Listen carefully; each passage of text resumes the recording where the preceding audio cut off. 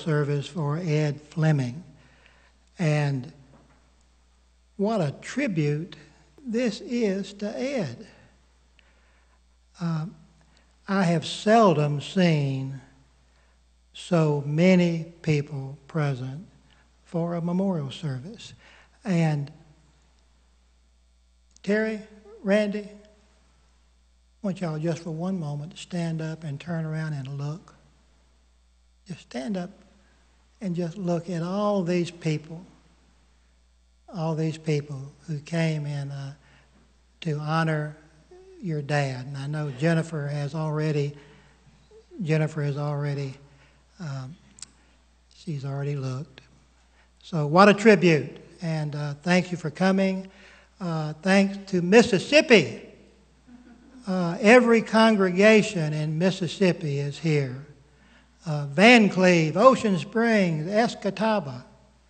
And of course, many people from Robertsdale, and I'm sure I'm missing some other congregations, but I am blessed just by looking at all of you. And I know I speak for Ed's family. Some of us belong to Ed's family, Ed and Charlene's family. We're children, grandchildren, nieces, nephews, brother and sister-in-law. There's cousins here, related in different ways. Some of us belong to his large family of friends.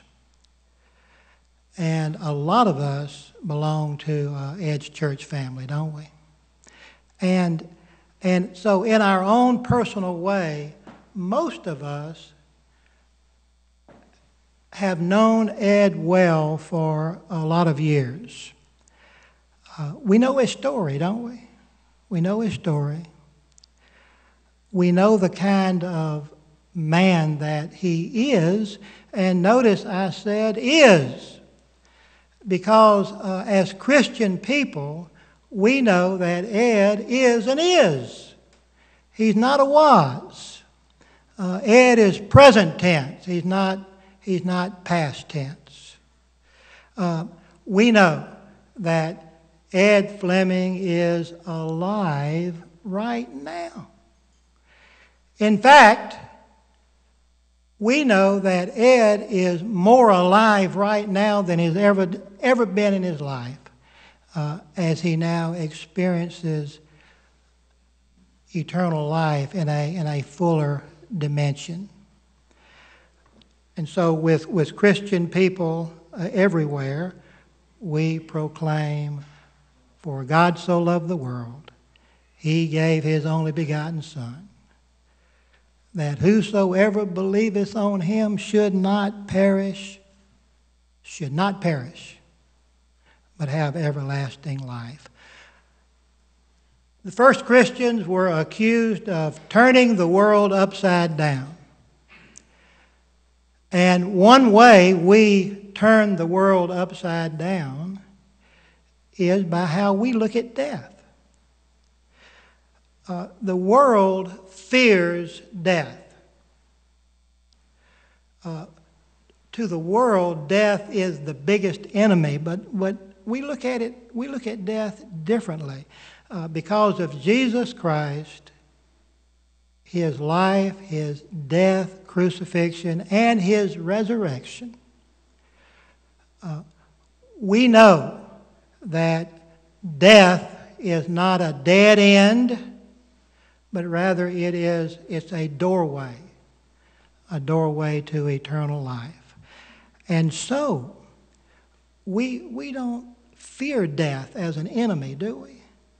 And my testimony is that when death came to Ed Wednesday, Ed welcomed it. He welcomed death as a friend. Now, make no mistake, we are sad, and some of us are very sad, and some of us are brokenhearted. We loved Ed. he is an important person. Our father, our grandfather, how much more important can you get? And no one can take Ed's place, and we miss him. But even in our sadness, we celebrate. We are sad, but we're not sad for Ed. We celebrate, and it's in that spirit of celebration that we now have this memorial service. This will be a service of celebration. And to help us begin our celebration, someone who was a good friend of Ed's,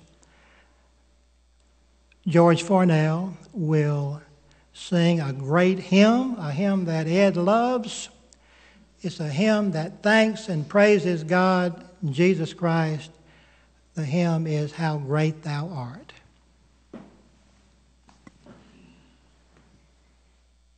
O Lord my God, when I in awesome wonder consider all the worlds thy hands have made, I see the stars, I hear the rolling thunder, thy power throughout the universe displayed.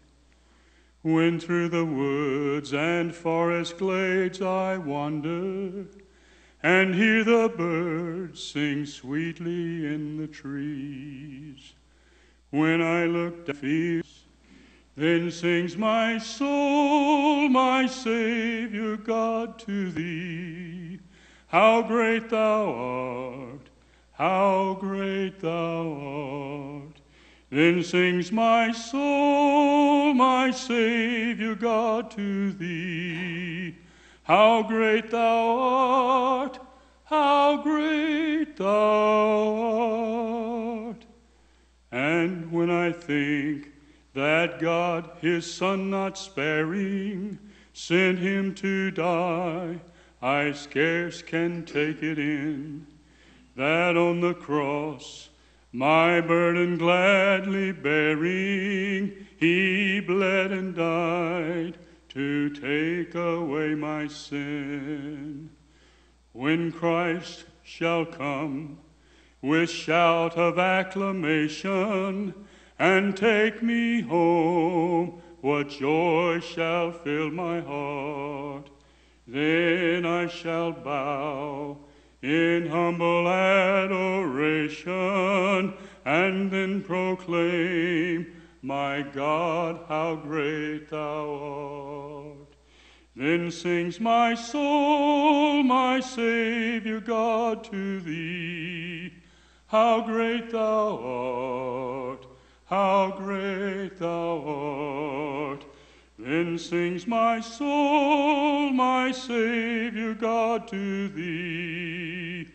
How great thou art, how great thou art.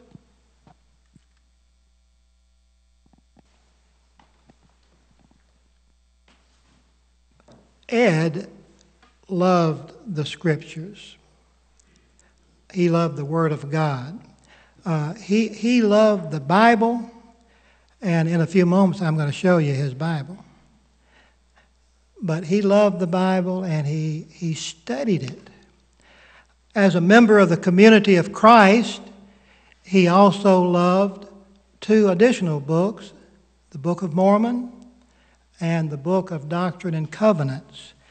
And to celebrate, to help celebrate Ed, I want to read passages from these three books of Scripture. From the Bible, 14th chapter of John. Let not your heart be troubled. You believe in God, believe also in me.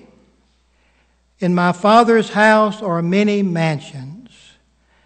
I go to prepare a place for you. And when I go, I will prepare a place for you and come again and receive you unto myself, that where I am, you may be also. From the Book of Mormon, Alma, the 19th chapter. And then it shall come to pass that the spirits of those who are righteous are received into a state of happiness, which is called paradise, a state of rest, a state of peace, where they shall rest from all their troubles and from all care and sorrows. And from the Book of Doctrine and Covenants, section 22, this is my work and my glory, to bring to pass the immortality and eternal life of man. In this celebration, four people will help us celebrate. All four of them loved Ed. And the first person to share will be Nan. Nan.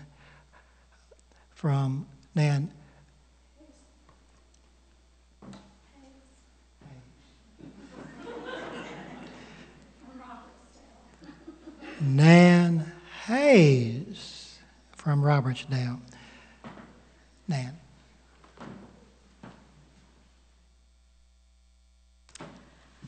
I once heard my young pastor speak at a funeral, and something that he said always has stayed with me since then. He was speaking to the family of a deceased member of our congregation at Robertsdale, and he said, you know, a lot of people who lose someone have no idea what's going to happen next. They're not sure about the relationship that their loved one had with Christ, or if they had one at all. And, you know, they have to not only deal with their grief, but they also have to deal with those thoughts about what's going to happen next, you know. And the person that he was speaking to at the time, you know, there was no doubt. He was a deacon in our church, and he was an amazing man, and he, you know, served in the military. And the same thing applies to Ed. We know beyond a shadow of a doubt that he is going to his mansion, and that he and we have nothing to worry about. So this is a celebration to me because of some of the experiences I've had with Ed in the last 2 weeks. If you know where Ed is now, and you have wonderful, fond memories of Ed, especially if he shared his knowledge with you, or he was in a priesthood class with you, please remember him by smiling. Let me see some joy on your faces, because this is a celebration of a man who lived a wonderful 87 years. And I can't think of a better way to celebrate his life than to talk to you about the Ed Bappa that I knew and loved. He and I had something really great in common, and that was a love of growing things. He loved to get his hands dirty and plant trees. He loved flowers. I have several in my yard that he grew for me. And he did something kind of amazing, actually. He took a seed from an orange and grew an orange tree from it. That's not really difficult. You know, for some people it might be. The amazing thing was that this tree actually grew and produced edible fruit. Most of the time, I don't know how familiar you are with citrus, a seedling a lot of times won't bear fruit, and if it does, then the fruit is unedible, too bitter or too sour. This thing had amazing, huge oranges. It might be a new for all we know, variety of orange. It could be the Ed orange. But here's the thing. When Ed planted it, he planted it in an area that was a little bit too shady. And so instead of the normal, huge, round, lush orange trees you're used to, this one grew straight up and was really spindly and only had the fruit in the very top of the tree. And I mean, this tree was above the roof of his house. And Ed, being Ed, with this amazing work ethic and the love of being outdoors and getting his hands dirty, and for some reason never remembering his age, he could not stand the thought of those oranges not being harvested. So he would get this extension ladder and lean it against these spindly limbs of this spindly orange tree, climb to the top. Picture this, he's swaying in the breeze, on limbs that are not meant to hold the weight of a man in a ladder. And he, holding on with one hand, picks the oranges with the other. For years, Jennifer fussing at him, me, Papa, please, just tell me when they're ready. When you think they're ready, let me come get them. Do you think he ever did? Nope. Another time, I'm coming to Jennifer's and to pick her up, and I wheel around to their back door. I get out of my car, and I'm about to bebop into the house. And there is Ed Fleming on the roof.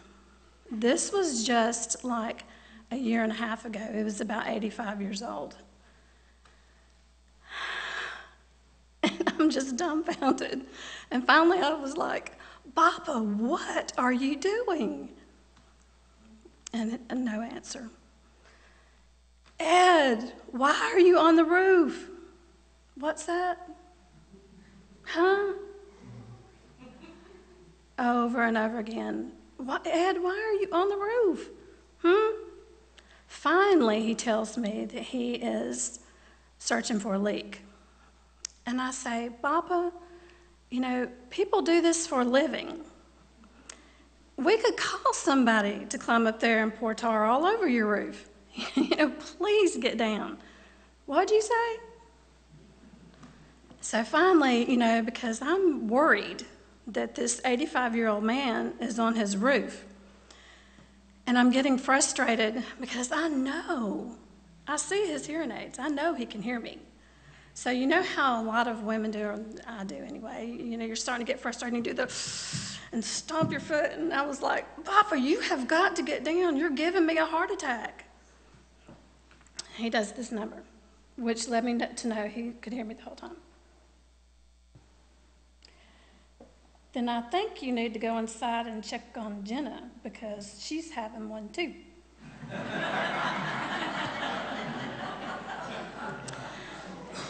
So I go in, and I was like, what is wrong with him? What is he doing? Is it just that he doesn't trust anybody else to do the work? Or, what's going on? He has got too much confidence in himself, for an 85-year-old man.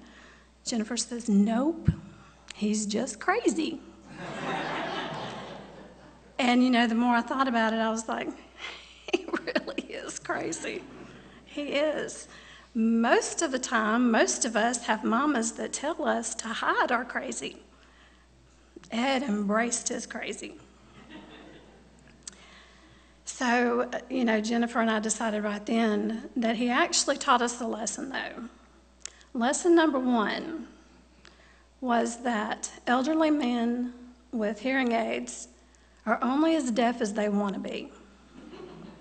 And number 2, God does answer prayers, and we will never have any doubt about it because every single time that he climbed a tree or climbed a ladder or was on the roof of the house or fell down pushing the lawnmower or had power tools in his hands, nothing catastrophic happened, so God does answer prayers. One of the last times that I saw him, Jen and I visited him in rehab, and he we knew he had been reminiscing, and we were visiting with him, and he looks at me and winks and gets this big grin on his face. And he says, "You and me and Jenna, we've had some adventures, haven't we?" I said, "Yes, sir, we sure have." And I knew immediately what he was talking about. See, a few years ago, Jennifer and I had been working together at Camp Scamp. And Ed came early to load all of her stuff. And he came into the dining hall to check on us and see how much longer we were going to be. And it's kind of a tradition that none of the staff leaves until all of the children have been picked up and have gone home. So I said, "Papa, we're going to be a little while yet." And he's like, "Okay, well, I'm going to go get Bruiser, and we're going to go for a walk." Say what? Bruiser is their dog who never even bit his own fleas, but just the size of him was intimidating. I mean, he could have been called Pony instead of Bruiser. So I was like, oh, no, because we have a no pet rule at the campgrounds. And Bruiser was Papa's best friend. So, he was not going to brook anybody saying anything about him having Bruiser there. So I could just see disaster written all over this. And of course, I run and tell on him to Jennifer. I was like, "You will never guess what your dad is doing." And I was thinking it was kind of funny because it was her dad, doing something inappropriate instead of mine. So I said, "He is taking Bruiser around these campgrounds." And she was like, "Oh no, if the director of the campgrounds or the custodian finds out, this could be bad." I was like, "I know. But I said, "He's walking, towards the lake, so maybe he's going to go around the lake and maybe we won't get caught." And she was like, "Okay," because I could just see us being banned from the campgrounds, if Papa had a fit about that dog. So we were busy with kids and doing the camp logs, and some time went by, and I thought, I better go check on him. And I told Jennifer I was going to, and I started out the door, and I'm looking around and made sure he wasn't close by, and I head down towards the lake. And I get almost to the waterfront. I get past an azalea and look, and oh my goodness, there is Papa with no shirt on. I have no idea what's under the water, and him and the dog are cavorting in the lake. Now, this is a big no-no because the gate was locked and there was no lifeguard. He had no human buddy with him, so he was breaking all kinds of rules. And I seriously, for a moment, thought that he had some kind of psychotic episode. But I got a little closer, and I didn't want to startle him, and I was like, "Papa, what are you doing?" And he said, "Oh, me and Bruiser got a little warm, so we decided to take a dip and cool off, and I'm giving him a bath." And I was like, so I knew nothing was wrong with him, and I could hear him talking to the dog too. And I was like, "Papa, you're not supposed to be down here. There's no lifeguard." "Oh, we can swim." "That's not the point, Papa." Finally, he says, "We'll be done in a few minutes." And so I'm, okay. I'm going back up to the dining hall to let Jennifer know I'm tattling again. And I'm just absolutely sure that we're all going to get banned from the campgrounds. And I tell her, she is beside herself, has he lost his mind? He knows better. He knows that there's not even supposed to be pets here. And then I start thinking, oh my goodness, what if he steps in a hole or the dog knocks him down? He's in his 80s. I better get back down there. But I didn't want him to think that I was spying on him. And plus, I still didn't know what kind of bottoms he had on. And so, I would go down there and I would just get behind the azalea and peek. And finally, I know he spotted me because he kept saying stuff to the dog like, I don't know why they don't trust us. We can swim, blah, blah, blah. Finally, I convinced him to come in, and he does have on shorts. And he tells me that they'll be there in a few minutes to just go on. And that's when I spot the towels. This was totally premeditated. It was not a spur of the moment thing. The man planned the entire time to give his dog this amazing swim. See, the dog loved water, and he was Papa's best friend. So how can you stay mad at a man who loved his pet so much that he was willing to break all these rules and let the dog have the great swim? The last couple of times that Jen and I saw him at rehab, one of those times after we visited and we were getting ready to go, I asked him if he wanted to have prayer. You're learning a lot about Ed, about the real Ed. Go ahead and finish up. And I was saying a prayer, and when I paused for the Lord to give me, the right words to say to him, he picked up the prayer and he prayed. And then when he stopped, I closed the prayer. And the next time we were there, the same thing happened. When Jennifer started the prayer, when she paused, Ed picked up the prayer.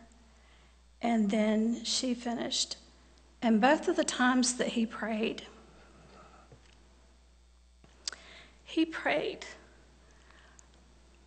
with so much gratitude for the amazing life that he had, for his family and his church family, for the scripture that God has given us, for it that he led his life by. He was so at peace, so unafraid. His faith was so strong. It made it a lot easier for Jennifer to be able to say goodbye and let him go. It's my prayer and my blessing for all of us that our faith, our belief, and our love in our Heavenly Father will match his, so that when the time comes, we have no fear, only love and joy and peace in our hearts. Thank you. There's a lot of, for those of you who don't know well, there's a lot of insight into what Nan, and in case you didn't know, this is Nan Hayes from Robertsdale. The next person who is going to help us celebrate is Rod Tillman. Now, if you have noticed, Rod's not here. He's in McKinney, Texas, but his good friend George is here, and so George will explain all of that. Well, Larry's partially right. I'm representing two people. I feel like I need to say something on my own about Ed. I visited Ed in rehab, and we had prayer too, Nan, the day I visited him. And when I walked in the door, Ed was alert, and he was eating. He was scarfing his food down. And frankly, I was a little surprised when Ed passed away, because I thought he was going to walk away from that place. And I'm going to miss him as well. I found him to be one of the most joyous persons. He always had a smile on his face. He had a good word for everybody, and I felt very close to Ed. His wife Charlene and my mother shared the same birthday, not the same year. They were about 25 or 30 years apart. And my dad and Ed shared the same birthday. So that was quite an unusual arrangement. They both had the same birthday as my mom and dad. Now, the other guy that I'm representing, as Larry gave you a hint, is Rod Tillman. And Rod, when I read this, Rod, if some of you don't remember Rod, he grew up in Mobile and on the Eastern Shore, specifically around Fairhope and Robertsdale, where he went to high school. And Rod was our Mission Center president in this area a number of years ago, 2004 to 2008, as a matter of fact. So I had let Rod know that Ed was sick, and then when Ed passed away, I called Rod, and we visited on several occasions and texted back and forth a couple of times. And he was really concerned because he had sent Ed a card, and he was concerned that Ed would have seen this card before he passed away because he wanted to convey some things to him. And so I called Jennifer, and she verified that Ed had seen the card and had read it from front to back and took great pleasure in it. And when I let Rod know, he was much relieved because he thinks so much of Ed. So let me just read the card to you. Rod has good handwriting, but I retyped it so I wouldn't make any mistakes. Hi, Ed. John Sebastian and George Farnell called and let me know you were under the weather and not doing well. Sorry to hear that, but knowing you reminds me of that Timex watch commercial. You can take a licking, but keep on ticking. Some of the highlights of my growing up as a young man was working with you on that milk truck and sharing in the conversation, stories, and laughter as we rode together. And how can I forget arriving at the Woodhaven Dairy Plant and eating all that free ice cream? I still love ice cream, but Woodhaven had the best. They had that old-fashioned real black cherry that you can't get anymore. Those times with you bring back a lot of memories, and I always looked up to you as a mentor and role model. Thank you for those memories and life lessons of what it meant to really be a man. I always appreciated not only your physical strength, but also your wisdom and unselfish nature. To me, you were and always will be the man. You are one that I hold in high regard. I hope you get better soon. You are in my thoughts and prayers. Give Jennifer a big hug. Love, G-Rod.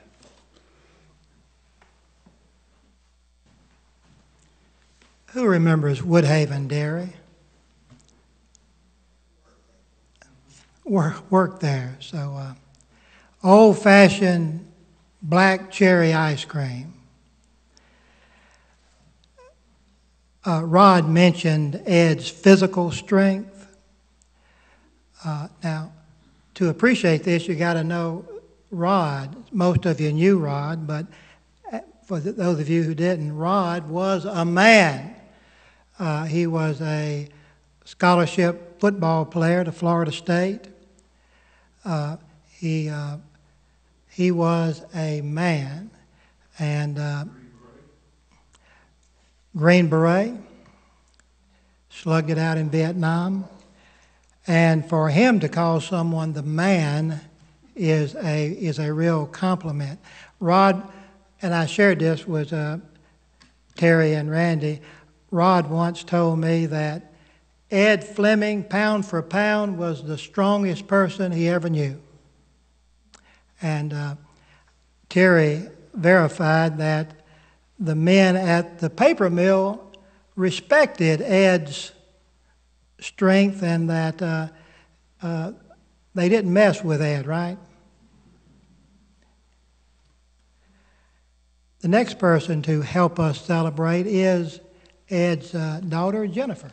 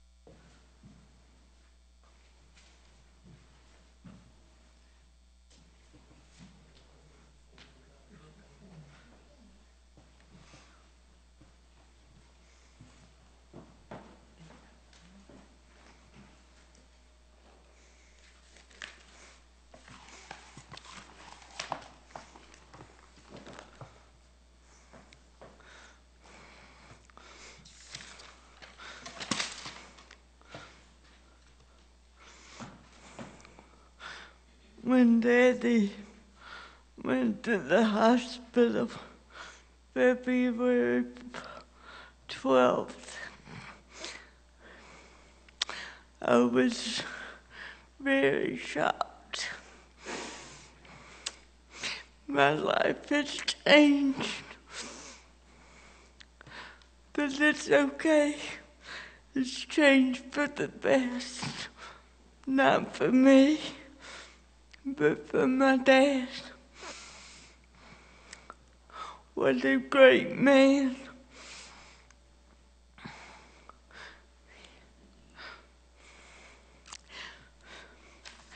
My dad has always done wonderful things for me and with me. Growing up, it was a struggle. I remember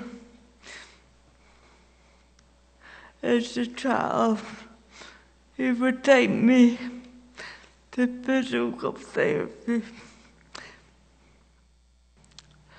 He went there one time to watch him do therapy.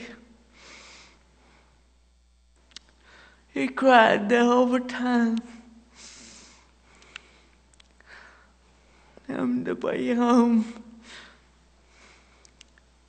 he asked me if he didn't have to do that no more. I said, only if you promised I wouldn't have to do it. He says, I can't promise that. He says, but every time you go, I'll promise you a Dixie Doo. I love Dixie dogs and Dixie Doo.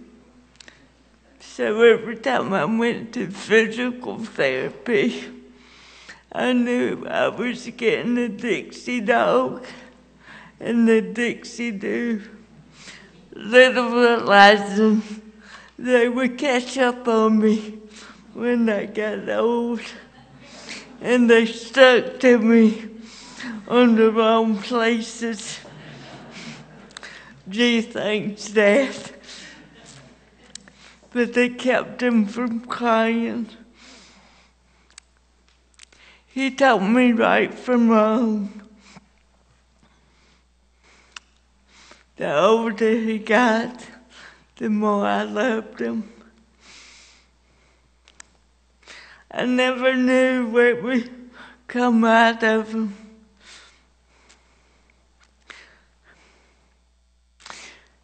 As I thought about how to describe him, I thought, how in the world could I describe such a wonderful human being?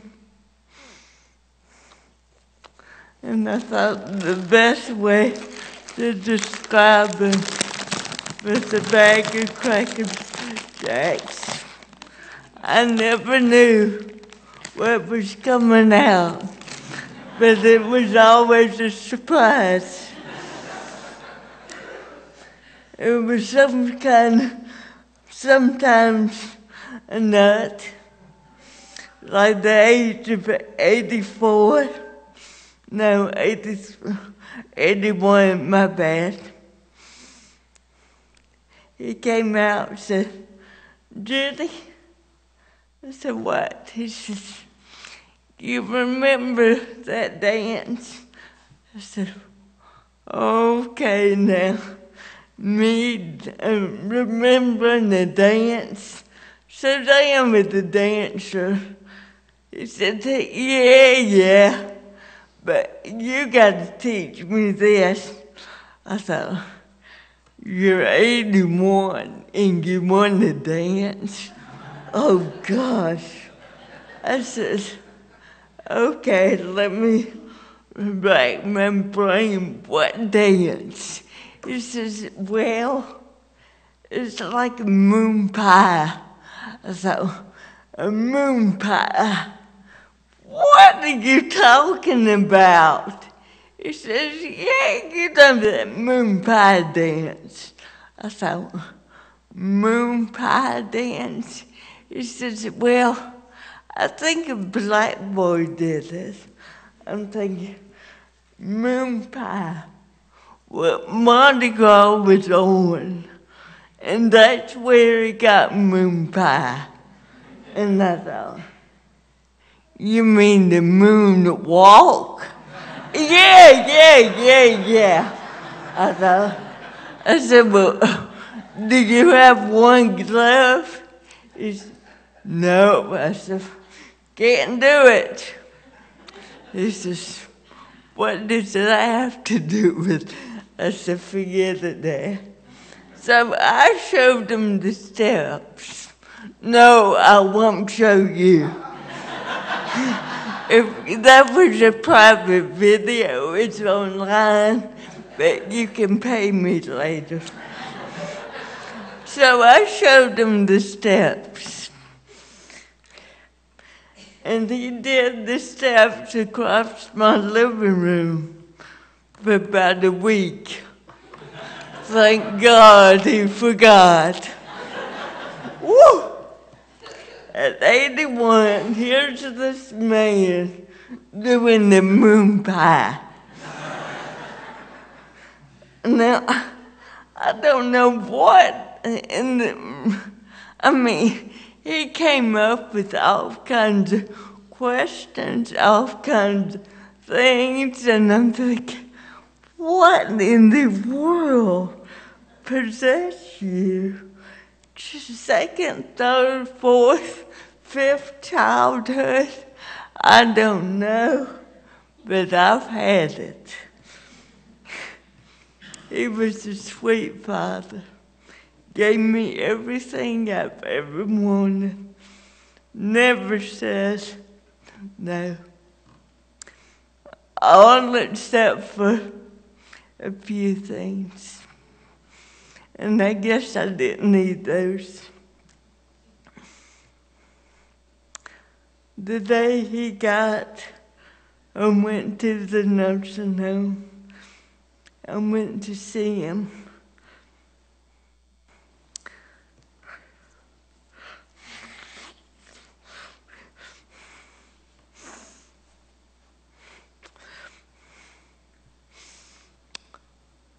And he got me to his bed. And he said, Jenny, I need to talk to you. I said, what, Daddy? He says, I need to talk to you. I said, okay, let's talk. He pulled the hand down and grabbed mine. He says, will you hate me?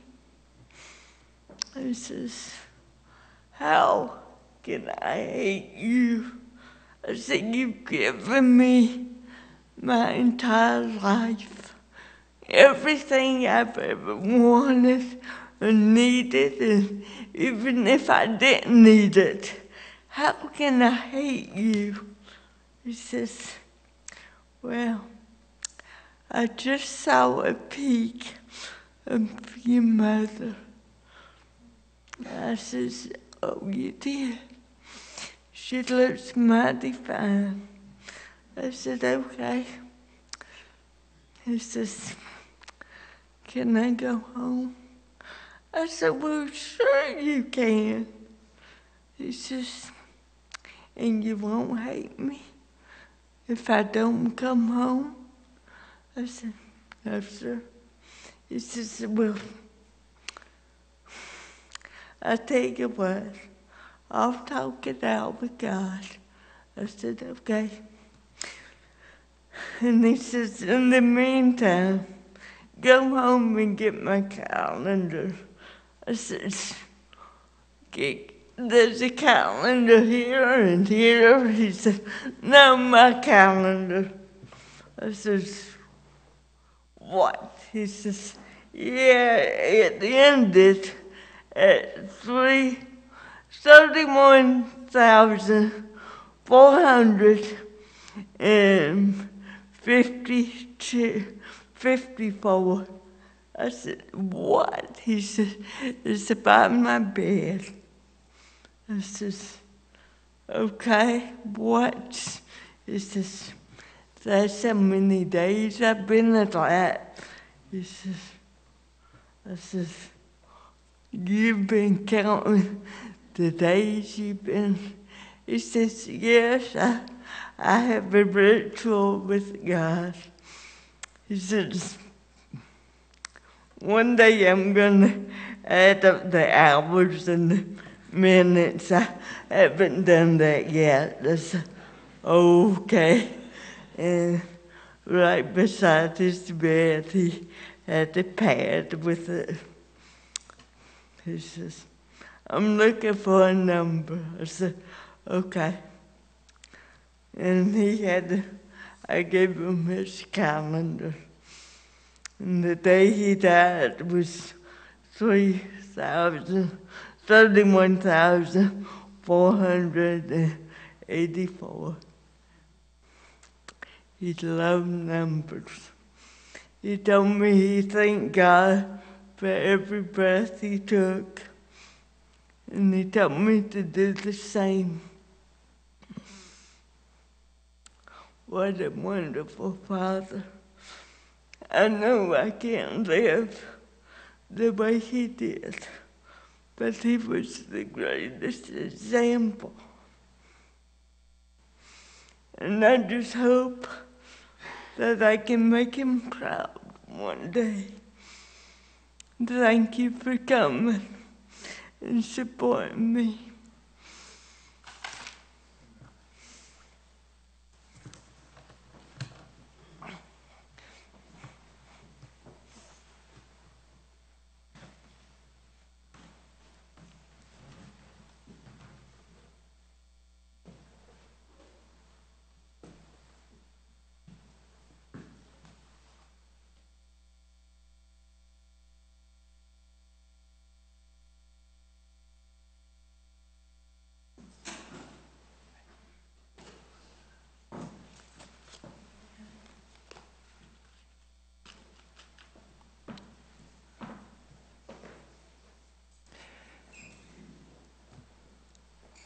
You know, as I close out our celebration, as you can tell, those of us who have been asked to share personally about Ed, we kind of overflow, don't we?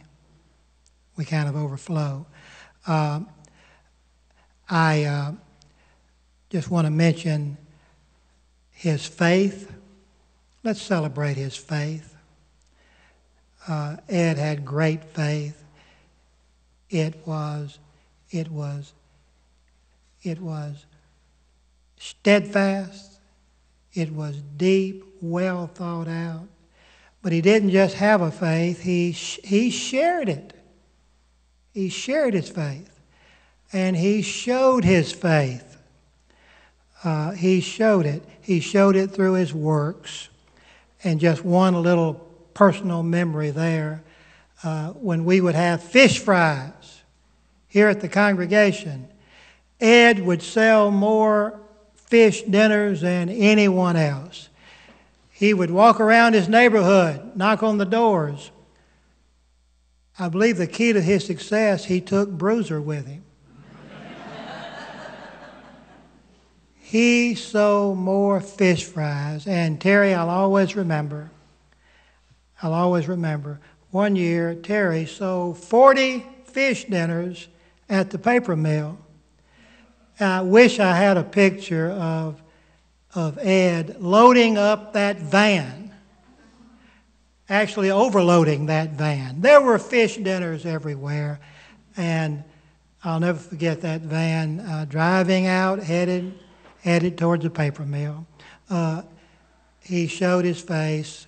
He was a worker, a faithful man. I want to say just one little thing about a few of his favorite things. I'm just going to mention them. few of his favorite things is football. And I know football is unimportant.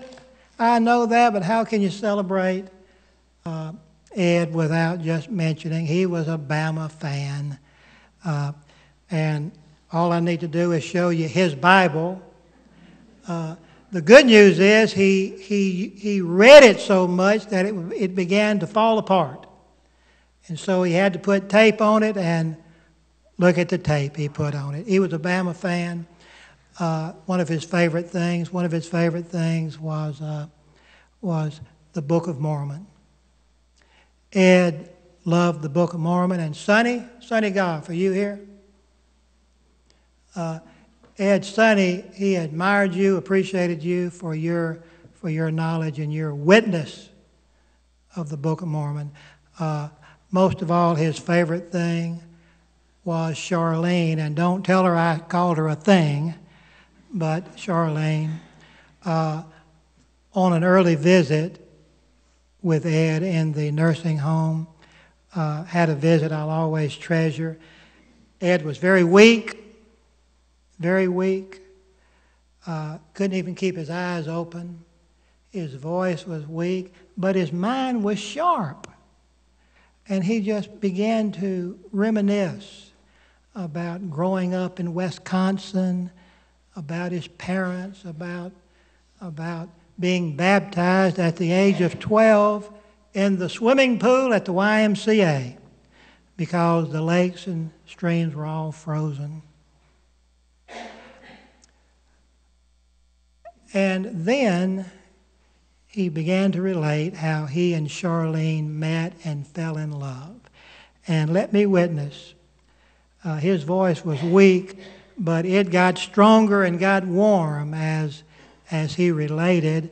And some of you know this, but Ed lived in Robertsdale at the time. Charlene lived in Mobile.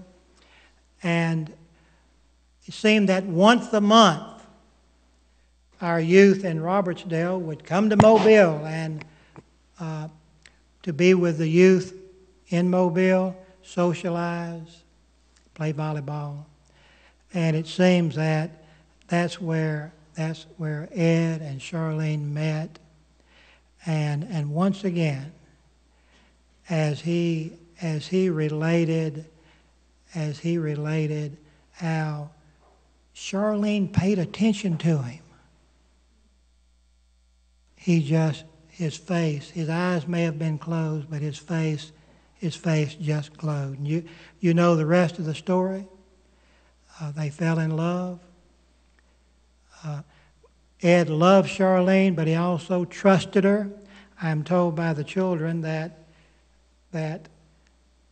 Ed would get a paycheck, and he'd hand that paycheck over to Charlene, trusting her to take good care of the money. Love and trust. Love and trust.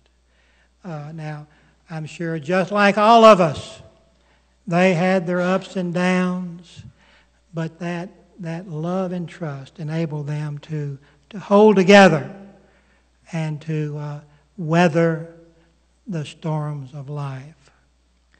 And Ed missed Charlene. She died in 2009. He missed Charlene until Wednesday. So what about Ed's future? What about his future? I hope we'll find peace. In knowing that Ed was ready to step through that doorway of death. He was ready, wasn't he, Terry? He was ready.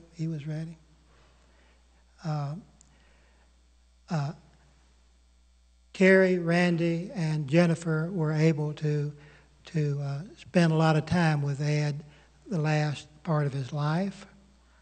and I'm sure all of them will have precious memories. Terry shared a memory that just proves that dads will always be dad. They served Ed kind of a piece of steak there at the home, and so Ed was going to be kind and cut that steak up. Now Terry has a habit. He cuts it longitudinally first, lengthwise, before he cuts it up into small pieces. You hear that, Sheila? Say, I'm not the only one. Well, after Terry got it cut longitudinally, Ed said, "That's too big. I can't eat that. I'll choke on that." So fathers will be fathers. Randy was telling me how he bribed his dad one night at the nursing home with ice cream. Seems Ed wouldn't eat the food they brought him, so Randy kind of bribed him and said, "Well, listen, if you'll eat some more of this food, I'll go get you some ice cream." And so he did, and bribery worked. Ed ate more of that food, and Randy gave him that ice cream, and he enjoyed it. And I don't know this, but I believe that as your dad ate that ice cream, Randy, he was thinking about eating that old-fashioned black cherry Woodhaven ice cream 70 years ago. What do you think? So, precious memories. Ed was ready to go. He was ready. He was missing Charlene, missing Suzanne. He was ready to go. He was no longer blessed by living in this life. His body was worn and weary. He was ready to lay it down. He was ready to go because he was fully confident in God's promise of eternal life. And so let's find peace in knowing that Ed was at peace, stepping into eternal life. And let's find peace in knowing we'll be with him again. We'll be with him again. We don't look at death like the world does. To the world dreads a funeral. They dread a memorial service. For them, a funeral is kind of a final goodbye, the final goodbye. But we Christians, we celebrate this memorial service. For us, this is, and if you'll forgive me, it's a sacred going away party, isn't it? It's a sacred going away party. Ed's gone away, and today we're sending him off, and Ed's gone away, and in the future we will all go and join him. And those of you who know me, you've heard me say this often, and I'm going to keep saying it. For Christians, there is never a final goodbye. Never a final goodbye. It's always, see you later. See you later. And so let's find peace in knowing that we will see Ed later. And let's find peace in just knowing where he is. Where he is. This place the Bible calls heaven, paradise. What kind of place is it? Well, in those 3 scriptures that I read, we learn this is a place that Jesus prepared just for Ed. A mansion. And Jesus will be there. We learn that this is a place that is a place of happiness, peace, rest, a place where Ed can rest from his troubles, cares, and sorrows. And we learn it's a place that God calls my work and my glory. And the truth is, God has given us this big picture, but He hasn't given us a lot of details. It's as if He tells us, you know I love you, and so just trust me to leave the details up to me. And so that's what we do. Once again, it all gets back to love and trust.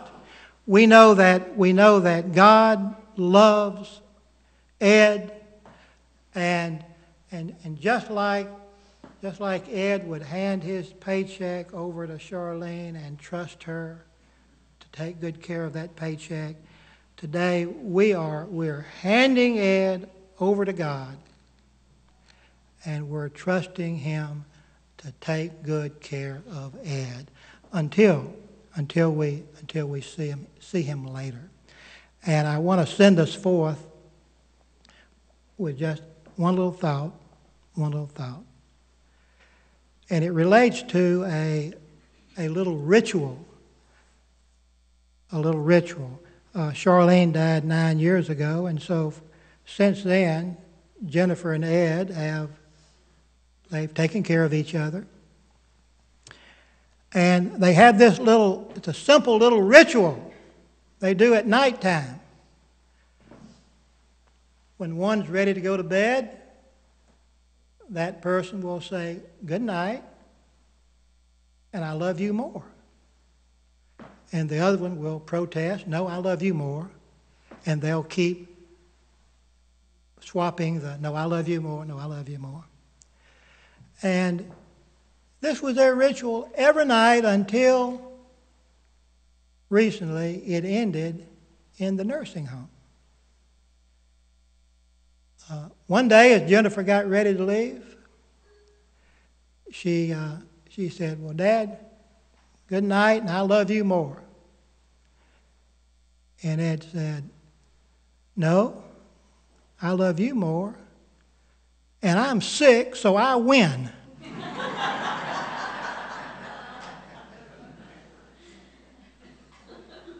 And Jennifer replied, yes, Dad, you win. For me, that little simple story tells us all we really need to know about our Christian faith in death. Tells us all we really need to know. We win. We win. In this service, we celebrate because Thursday, Ed won. He won. So let's stand.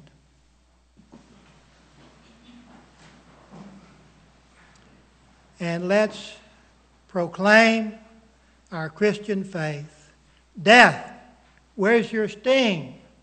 Grave, where is your victory? Thanks be to God who gives us the victory through our Lord Jesus Christ.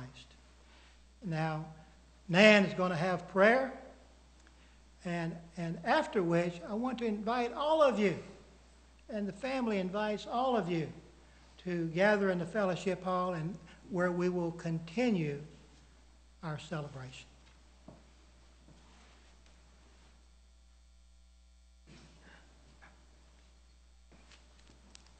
Would you bow with me, please? Heavenly Father, as we come to the close of this service, we have much to be grateful for the amazing man in the 87 years that he walked this path with us and shared with us. And Father, we're also grateful for your loving spirit that was here with us this evening, lifting us up, sharing with us the peace that you blessed Ed with. May his children and family and friends take with them from this service the sure knowledge that he is in your presence,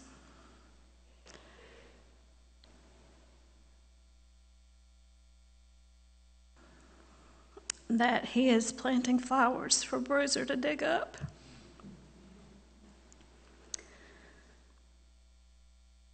That he leaves behind a legacy